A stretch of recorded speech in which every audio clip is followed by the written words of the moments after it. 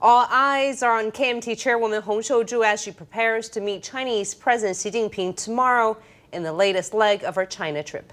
Members of the DPP Legislative Caucus convened a press conference warning Hung not to sign agreements with Beijing that could violate Taiwan's laws regulating cross-strait agreements.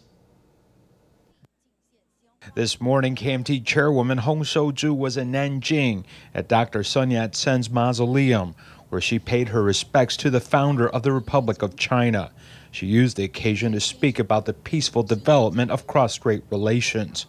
The night before, Hung met with Jiangsu Provincial Party Committee Secretary Qiang to discuss the building of amicable relations with China.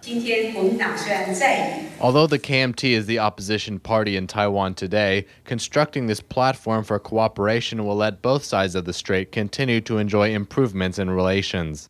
Tomorrow, Hung will meet with Xi Jinping. Members of the DPP Legislative Caucus were on edge, worried about what Hung might do or say at the summit. We think Hung Hsiu-chu may use her visit to China and her meeting with Xi Jinping to pander to and to draw even closer to China in exchange for some favors from China that would let her establish her historical legacy. We are very worried that this meeting between Hung and Xi will challenge national legal precedent because Chairwoman Hung earlier mentioned she might sign a so-called peace agreement. According to Taiwan's act governing relations between the people of the Taiwan Area and the Mainland Area, no agreement with China involving governmental authority or political affairs may be signed without government authorization.